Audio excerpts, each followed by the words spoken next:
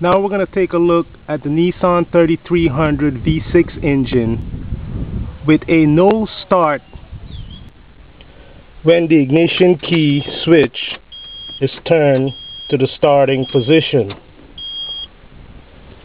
A few testing procedures must be made before we can pinpoint the problem to our situation. When the key is turned to the start position, all the lights on the dashboard will appear, but when we try to crank, nothing happened. So we will step on the brake, try and place the vehicle in neutral, and try again. Nothing. We want to check the shifter first before we proceed, because inside the shifter is a neutral safety switch. The neutral safety switch prevents the vehicle from starting if the shifter is in gear or reverse. Once the shifter is in neutral or park, the vehicle should start. But from this procedure, we're having a no start with the engine. If an engine fails to turn over when the starter switch is closed but the lights stay bright, there is probably an open circuit between the starter and the battery. If an engine turns over slowly but does not start, the problem could not be due to an open circuit in the starter wiring. Now let's proceed under the hood, and we will first tap the starter on the engine. This will help us diagnose where the problem is really coming from, because most of the time the solenoid on the starter will become stuck and prevent the starter gear from engaging onto the flywheel. This is why we're having a no start with the key and the shifter in park. This is a breaker bar, a piece of tool we're going to use to tap on the starter to disengage any mechanism that's stuck.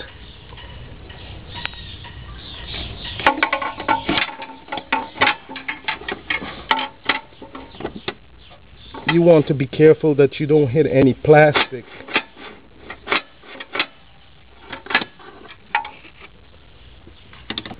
The starter can also be accessed from this area next to the oil pan, where we can tap the motor or the solenoid. Be careful not to hit any plastic. The starter is right behind the front right side wheel vehicle.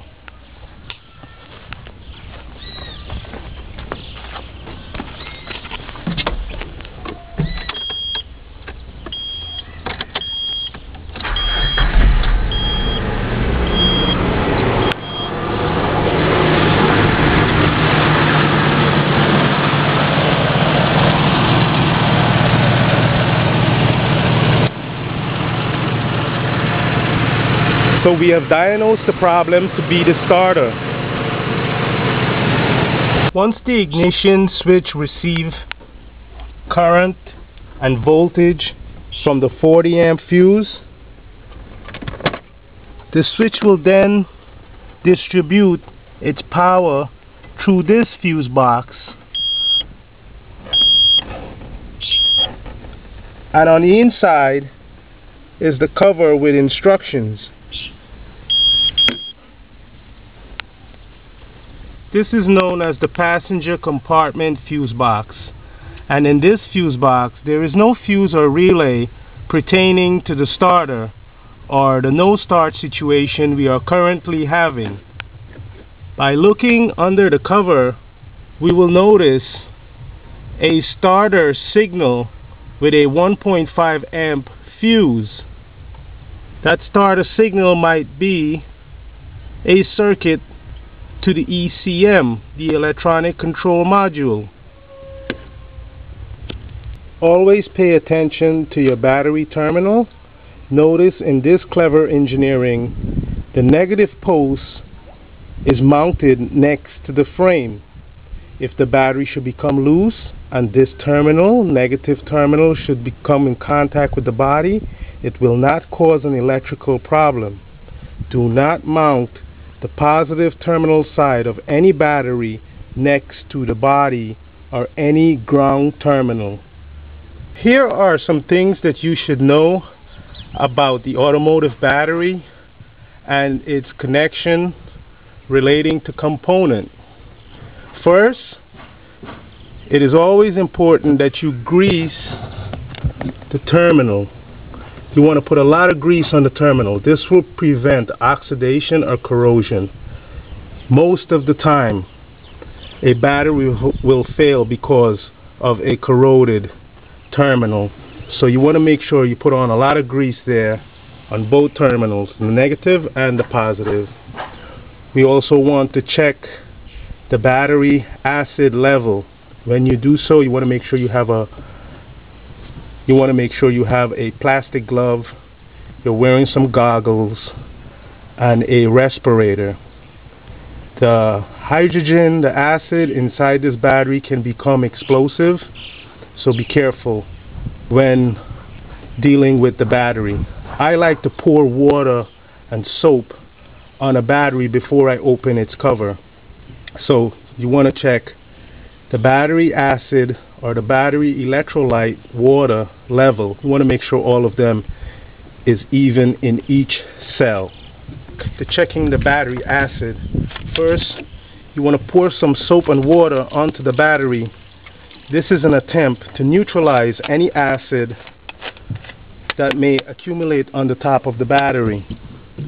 Then we're going to open our cover.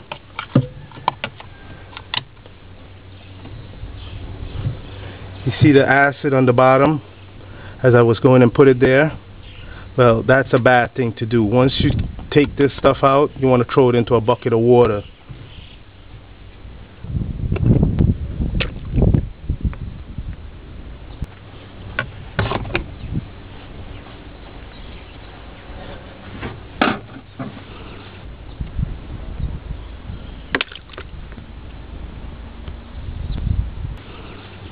Now, if you're going to deal with a battery like I'm doing with my hands, make sure you have a bucket of water, because every time you touch a battery, you want to wash your hands out. Now I have a little set of sticks here. I'm going to throw down into the cell. Now you're going to have to be careful with this, because you're going to have to go between the plates to get down to the bottom of the battery.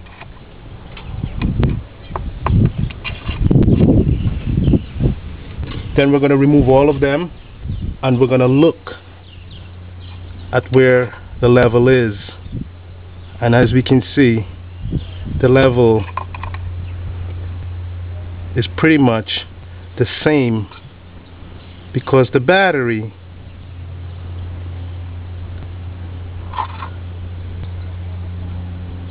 as we can see, the first one, this first cell needs some liquid. The first, the second to last, and the last one. We will now add electrolyte into the battery.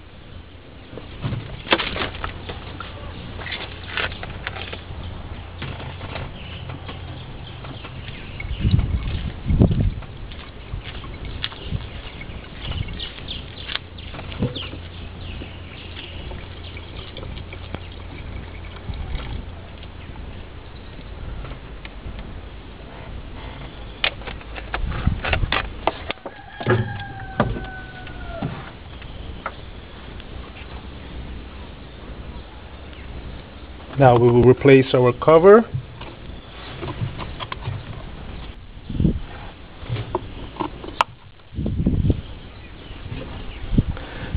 And that have complete our battery inspection. A lead storage battery like this one that is stored in a garage for a long period of time should be given a recharge about every 30 days. Before subjecting a lead acid storage battery to a high discharge test, its specific gravity reading should be higher than 1.215. Never pour water into concentrated sulfuric acid when preparing the electrolyte for a lead acid storage battery. A lead plate storage battery will not take a charge due to weak electrolyte. You should always add water and acid, that will be sulfuric acid. When a lead acid storage battery is in a charged condition, the lead oxide plate in the positive plates has been converted into lead peroxide. High tension cable or wire are used in the automotive electrical system whenever high voltage current are wired. When we look at the battery connection, the simplest one will be the negative. The negative battery goes down and then is spliced into, connecting itself by a bolt, a 10mm bolt, to the body. That wire then continue and anchor itself to the cylinder head. Actually, it's on the power steering pump, and that will be attached to the engine. So that completes the negative circuit for the battery. The positive circuit, one wire will go to the fuse box. The other wire will go straight down to the starter motor and not the solenoid. Additional wire may continue from the positive terminal, and that wire should also have a fuse on it. But the two most popular power cable you will find on the battery are the one to the starter and the fuse box. Exiting the fuse box are two routes of wires. This set of wire goes to the engine and transmission power control, while this set of wire goes to the body and instrument cluster. Also in this wire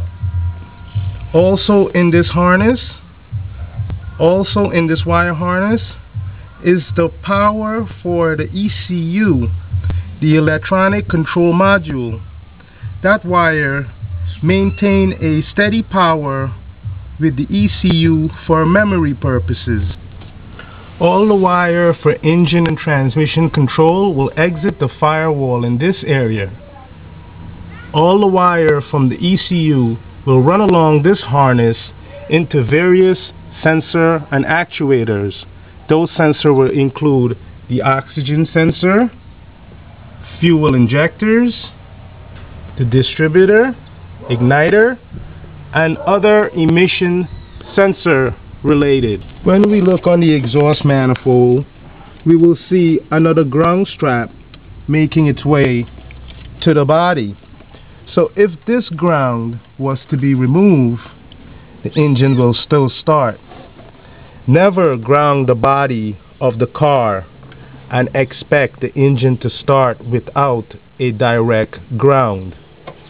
You see, the engine will not start if you just ground the body, because the engine is sitting on rubber mount, and the ground electric from the body is impossible to go through the rubber mount to make the engine itself ground. So you must make sure you ground the negative terminal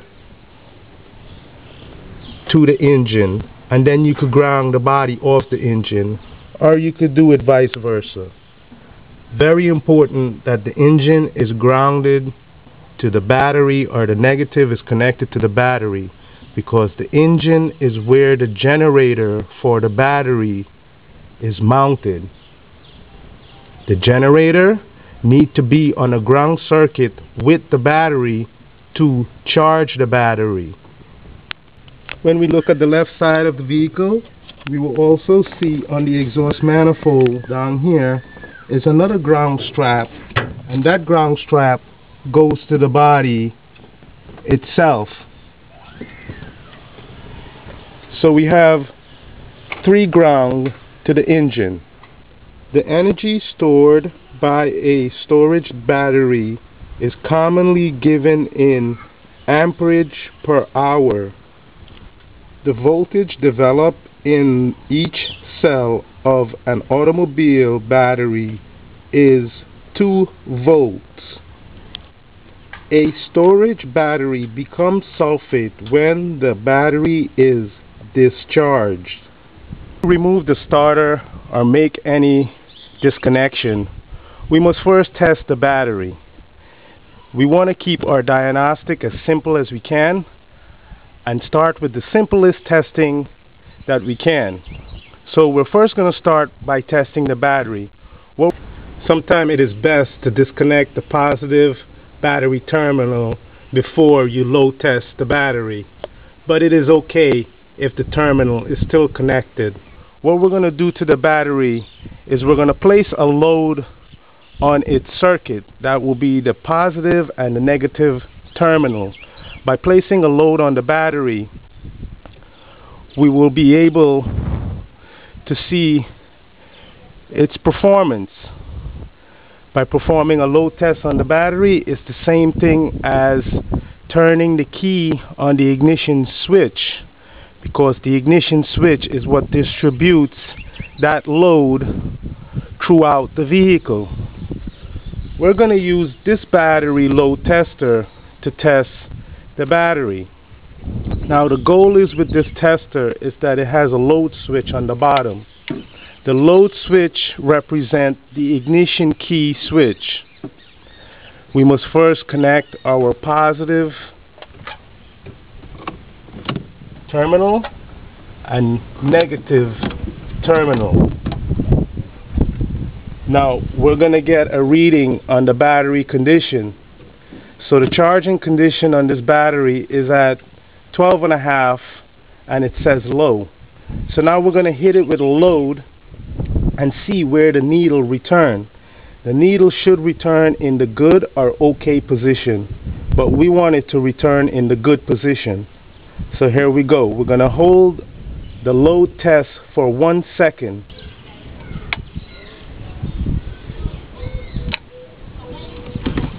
Let's start the engine up and make sure that the alternator is charging.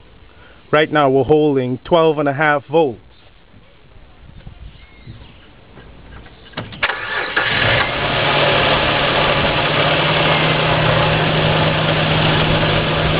So now we're reading 14 volts. The battery is in good working condition and the alternator. So now we can remove our tester and we will proceed with a test light. At the end of the test light is an alligator clip. This alligator clip will go to the ground circuit. The pointer is for positive testing.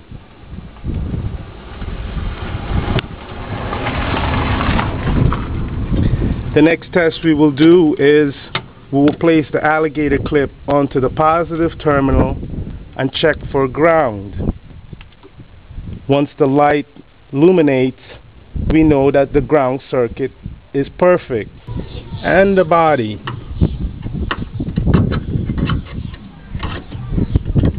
And as we can see, we have a connection to the ground. So our ground connection is good. The next step we want to move to is to make sure that the positive cable from the battery to the starter is tightly connected. Then we're going to check the ignition wire that goes to the starter solenoid. The ignition wire to the starter solenoid will illuminate when the key is turned to the start position only. But before we start to replacing any component, we must first make further tests along the electrical system to find out if we have a faulty start. Let's remove the cover from the fuse and relay box. Once we remove the fuse relay box, we will look for the relay or the fuse on the cover. Sometimes this information is under the cover, but we will look for our information in this area. According to the instruction cover, we have a 40 amp ignition switch fuse .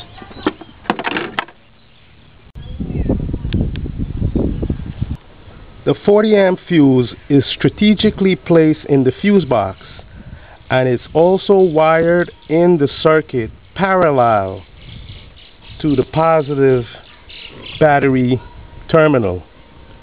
The 40 amp fuse is wired parallel on the positive circuit between the battery terminal and the ignition switch. This 80 amp fuse also plays a major role in the starting system circuit in this area right here, but it doesn't need removal because it's in pretty good condition. You will look at the element under the glass, and if it's burnt out, that means it's no good.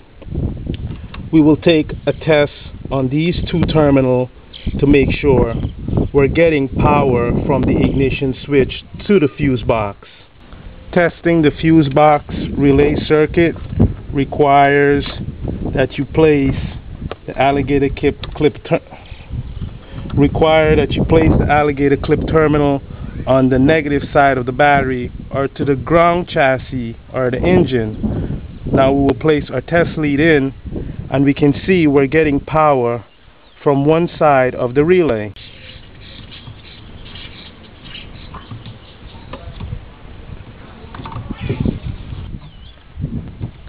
And the other side, there is no power.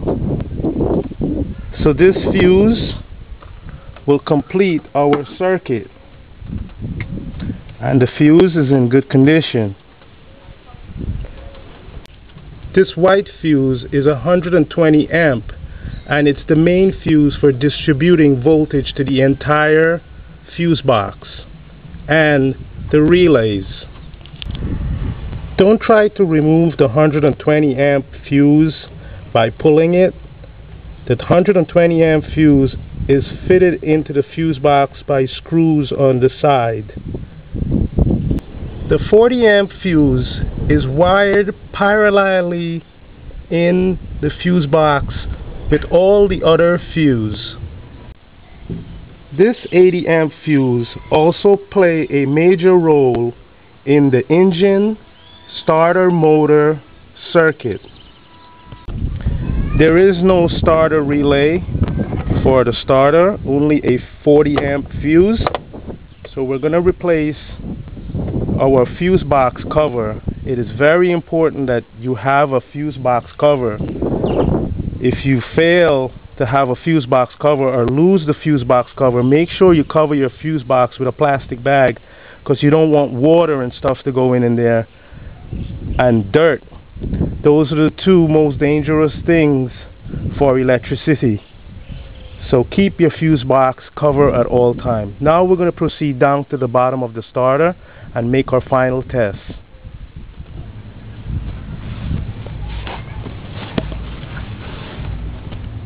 Right down here next to the motor mount.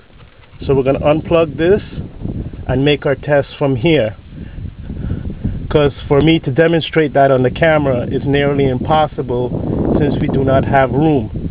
But this wire right here goes to the starter solenoid from the fuse relay box to the ignition switch. This side of the plug, the male side of the plug, comes from the fuse relay box and the ignition switch, while the female side goes to the starter. We're first going to take the end of the alligator clip on the test light and position it to a nice clean ground connection. Then we will insert the needle portion of the test light into the connector plug.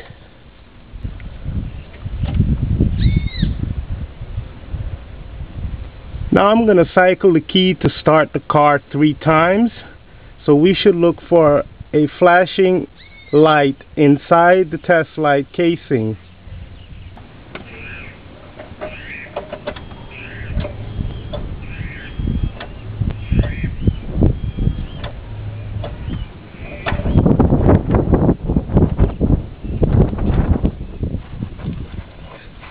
Since the light illuminates, that means the starter is getting all the circuitry that it needs.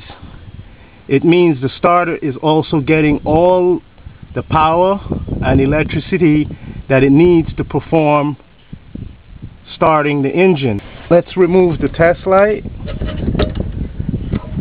and the alligator clip. Now we're going to plug back these two together. So we're going to put some grease on the connector for future reference.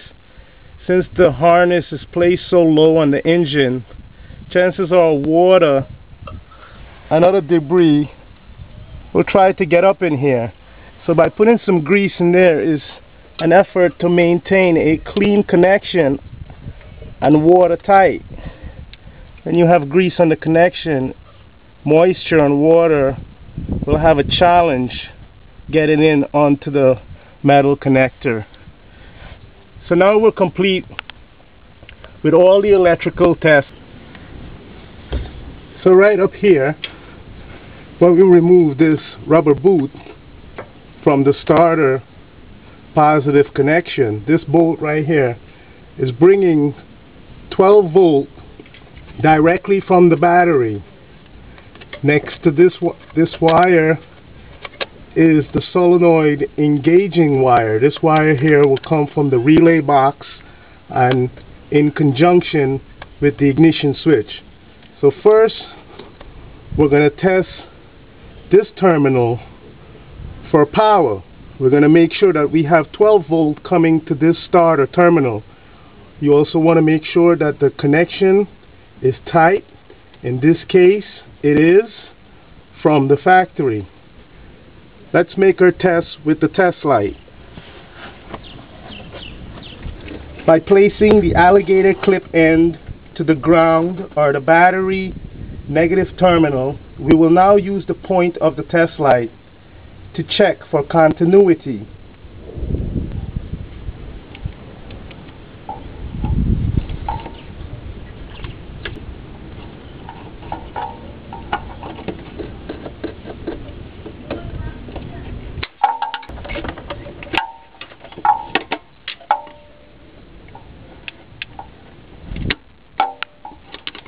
Now the connection might be a little dirty, so you're going to have to clean it up so the test light can make a connection. And as we can see,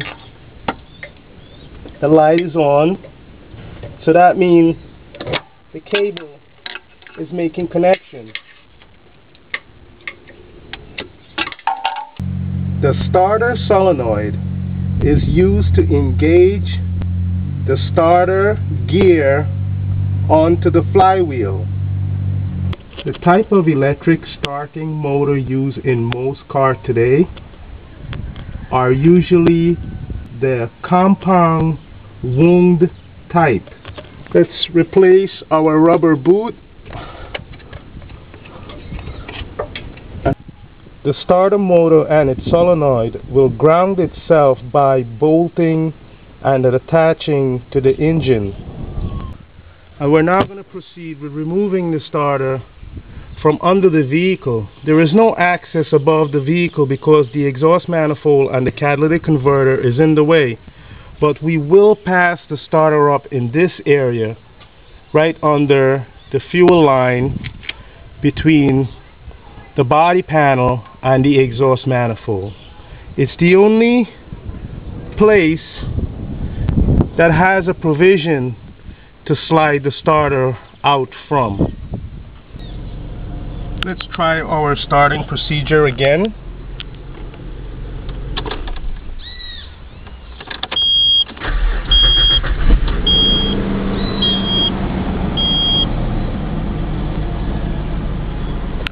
So now we can truly say that the problem is a faulty starter and not the neutral safety switch on the transmission shifter. We will now proceed and remove the starter from the engine and inspect its internal component. We will now proceed and remove the starter from the engine and inspect its internal component. Its brushes and solenoid are two of the main components that we will look for.